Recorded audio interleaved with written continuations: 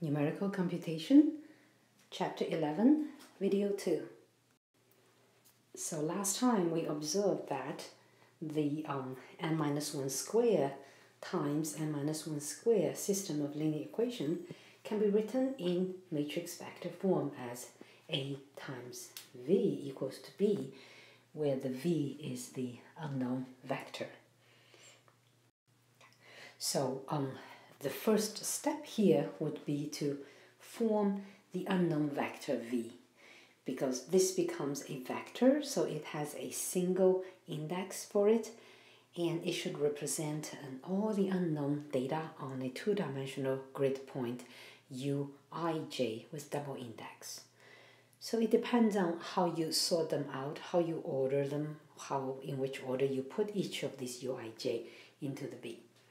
So the commonly used one is a process called natural ordering, which we'll take a look now.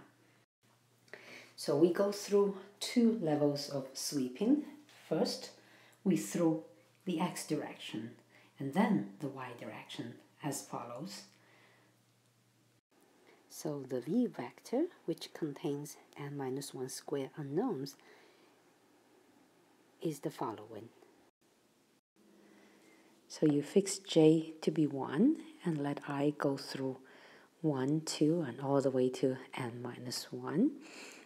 So once sweep through x direction, and once you're done, then you let j be 2 and you let I go through 1 to n-1.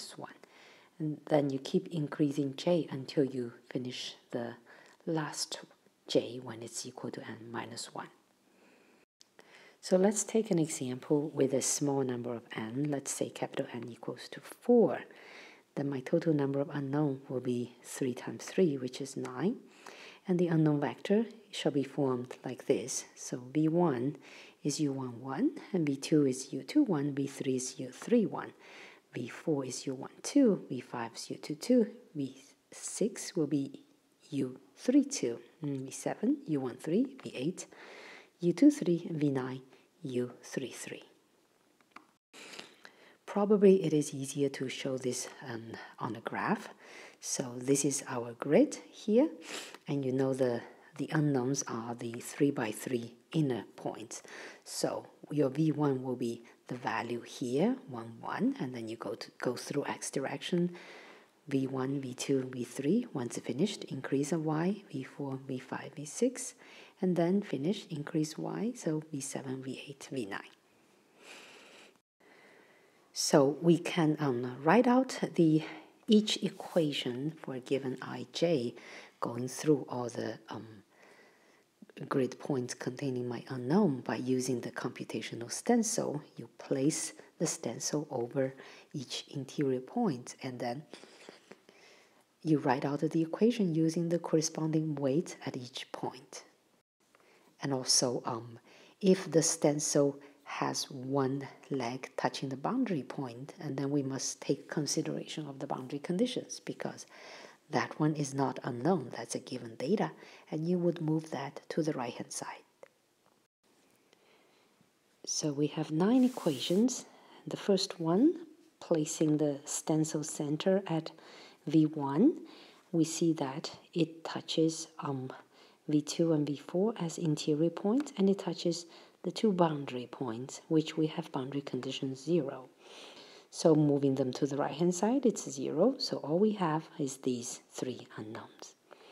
Then you place the stencil center at V2, and you see it touches V1, V3, and then also a V5, plus another one that's on the boundary with condition 0, so it goes to the right-hand side.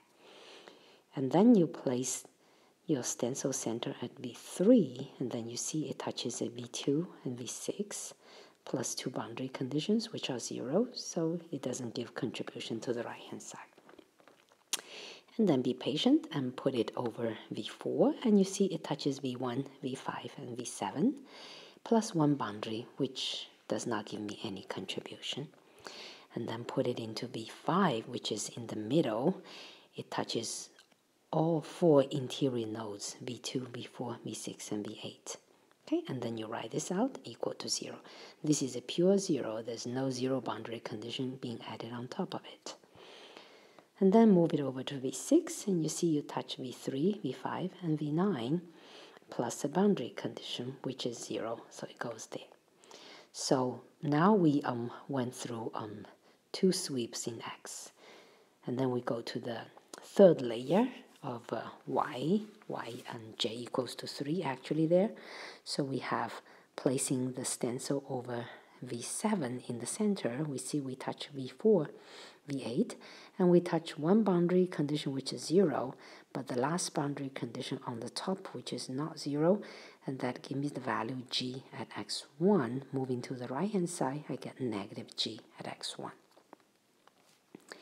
And then you move it to the point at V8, and you see you touch V5, V7, and V9, plus a boundary which has the value g of x2. Move to the right-hand side, you get the negative 1. Okay, and the last point is V9 with the center, and you touch V6 and V8, plus 2 boundaries.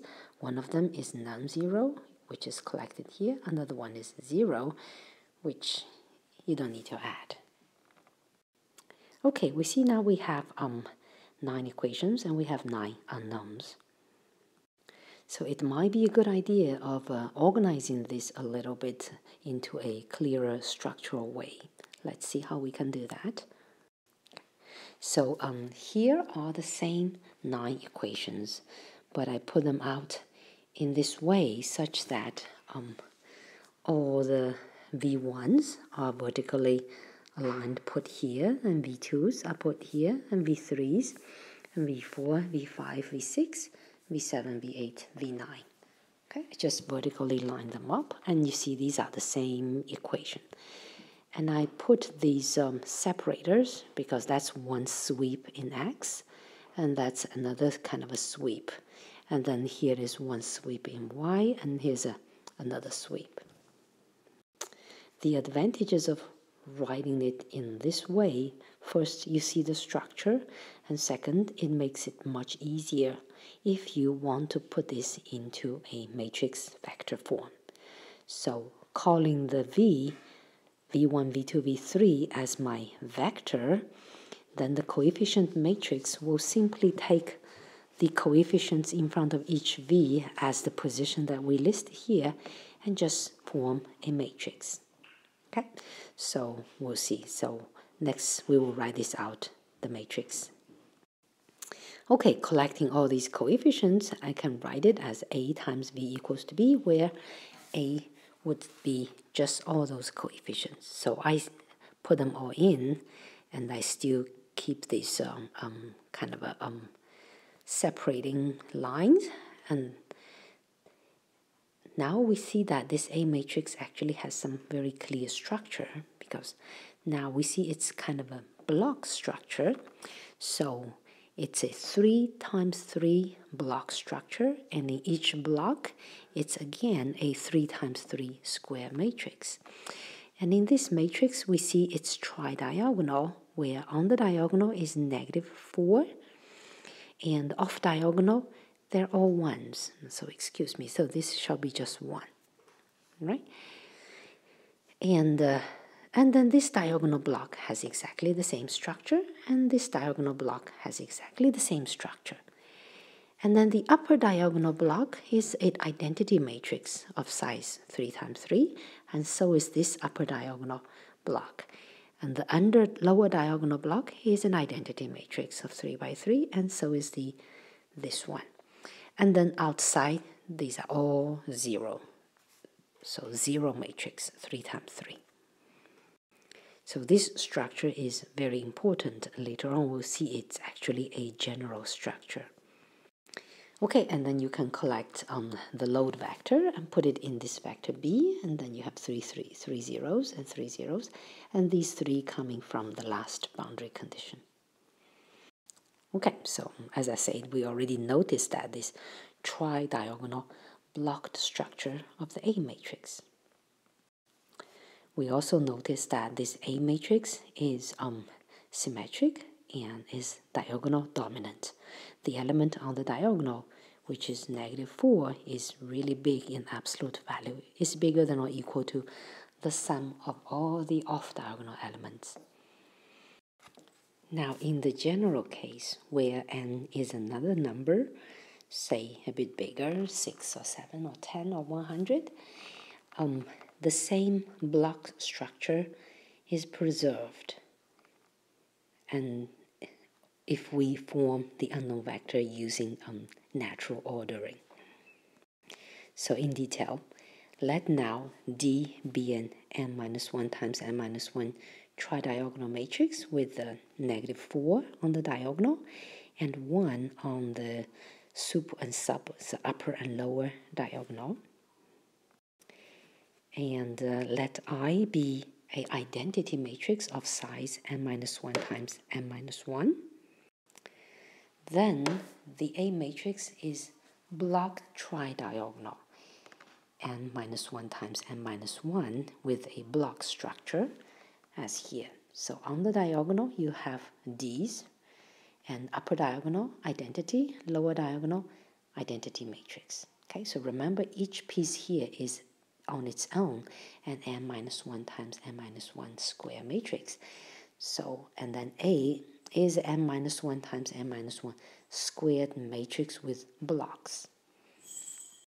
So you can simply calculate and find out that the A matrix will finally have the size n-1 squared times n-1 squared. And also we make the observation that in the load vector B there, all we have inside it is just all the boundary conditions that goes in there. Okay, so hope you enjoyed it, and I'll see you next time.